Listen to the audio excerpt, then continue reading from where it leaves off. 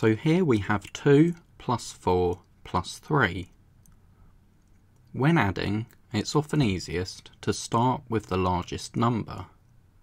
So 4 plus 3 is 7. We still need to add the 2, so 7 plus 2 equals 9.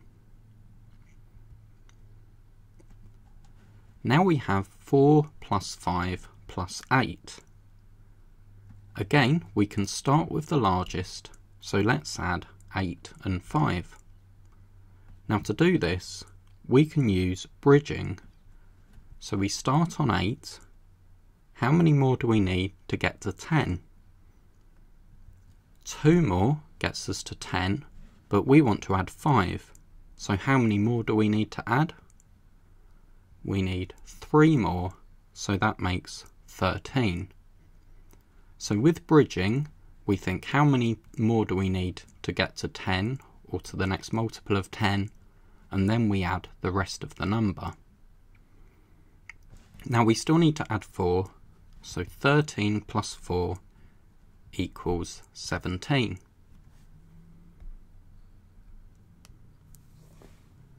Now we have 4 numbers, 4, 1, 6 and 7. But I've noticed that 2 of these numbers make a number bond to 10. Which 2 numbers here can make a number bond to 10? Well, 6 and 4 make 10. So here I'm not starting with the largest number. I'm starting with the 2 numbers that make a number bond to 10. And now I need to add 7 and 1. So 10 add 7 gives us 17, and then adding 1 takes us to 18.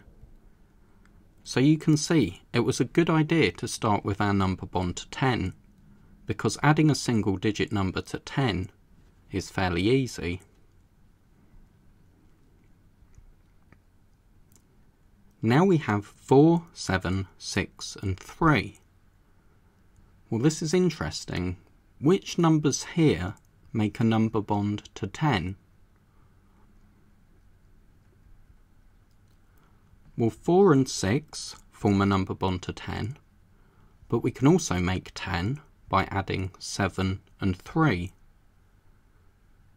So now we've added all our numbers, so we can add 10 and 10, and that gives us 20.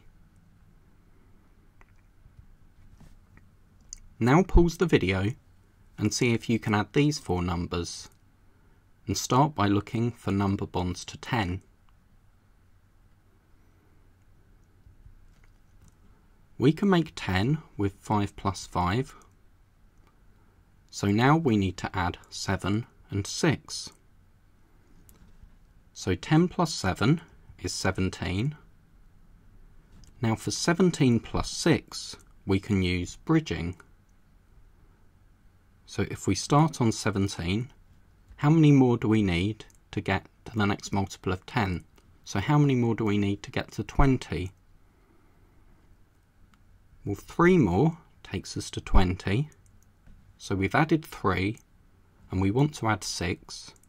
So we need to add 3 more, and that takes us to 23.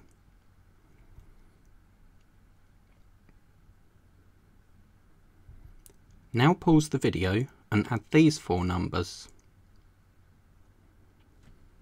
So I can see a number bond to 10. 2 plus 8 makes 10.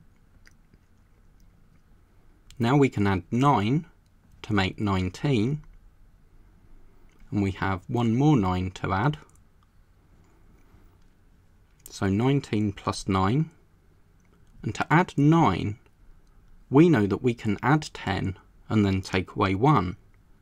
So starting on 19, we can add 10 to make 29, and then subtract 1 to give us 28.